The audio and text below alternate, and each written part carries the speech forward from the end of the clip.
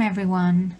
My name is Shaheen Merali, and I'd like to welcome you to Islamic Bedtime Stories.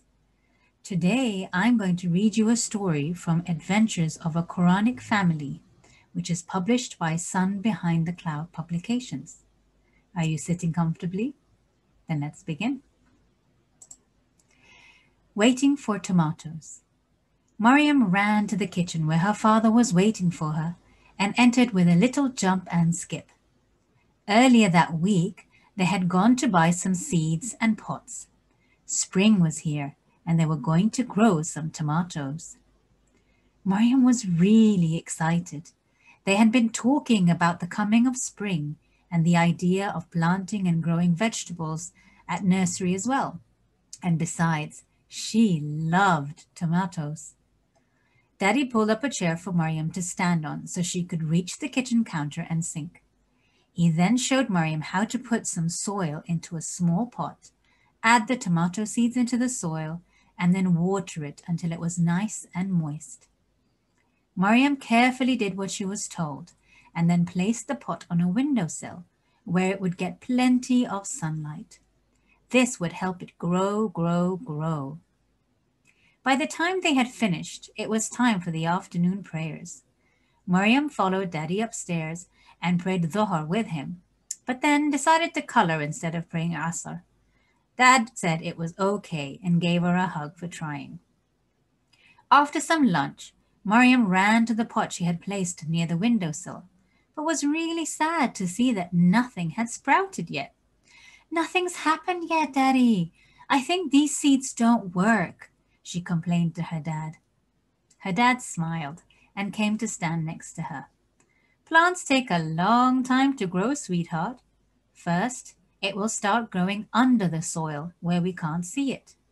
Then it will come out and we will be able to see something very small. Then it will take a long time before it can grow nice and big and is able to produce fruit. After that, slowly come the tomatoes. They will first be green and small, and then red, juicy, and big, inshallah. You will need to have lots of patience and wait.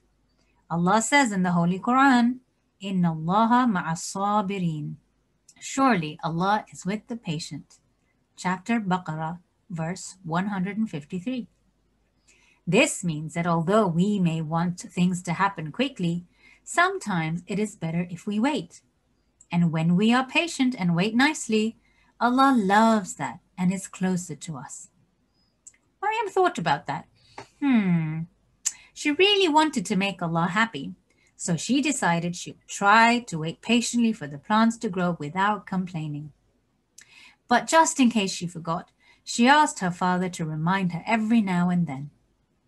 Maryam checked the plants eagerly every day.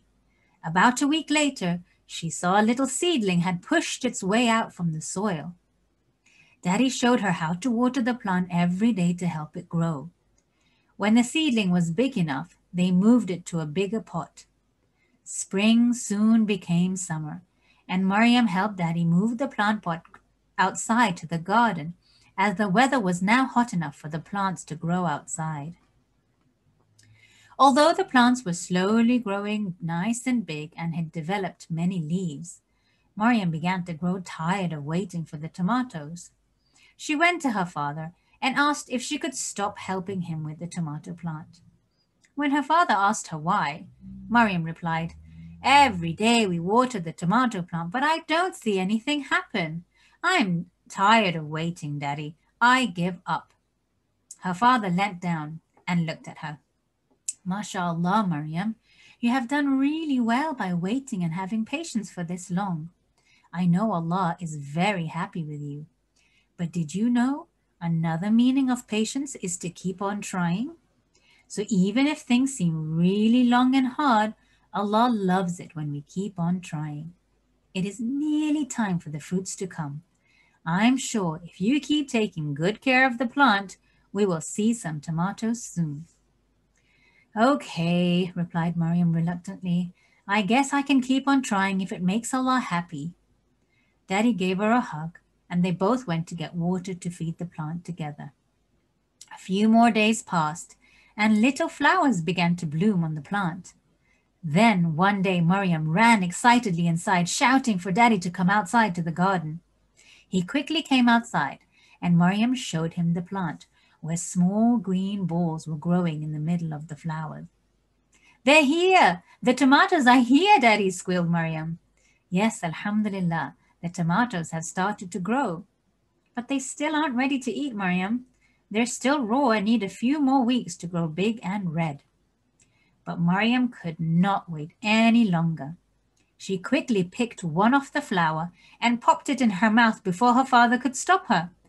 As she bit into it, a bitter taste filled her mouth and made her face scrunch up. It was horrible. Yuck, she said as she spat it out. Maryam, exclaimed her father, what did I just say? It's not ripe yet. You forgot. I know, interrupted Maryam, and they both laughed as they recited, Inna Allaha ma'as sabirin. Surely Allah is with the patient.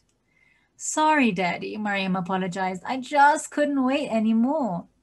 Well, I think you did really well by waiting all this time, mashallah, replied Daddy. Not too long to go now, you watch. Sure enough, a few weeks later, the tomatoes had ripened. They carefully picked and washed them. Maryam was about to pop one into her mouth when she had a thought. Daddy, could I wait until Muhammad and Fatima get back from madrasa to eat them? It would be nice if we all tried them together. Fatima and Muhammad, Maryam's elder siblings, had gone to madrasa, as they did every Sunday. Maryam was about to start next term, as she was going to be 4 soon. She was really looking forward to it.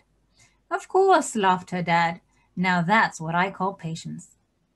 Later in the afternoon, they all sat down in the garden to eat the fresh tomatoes. Delicious, alhamdulillah, laughed Maryam, tomato juice running all the way down her chin. I hope you enjoyed that story. And I hope that we, like Maryam, can also display patience when we need to. Please do consider making a donation to Noor Orphans. This is the month of Ramadan, the month of giving, the month of mercy. Together, we can make a big difference, inshallah. Thank you for joining us today. And inshallah, see you again soon. Wassalamu alaikum wa rahmatullahi wa barakatuh.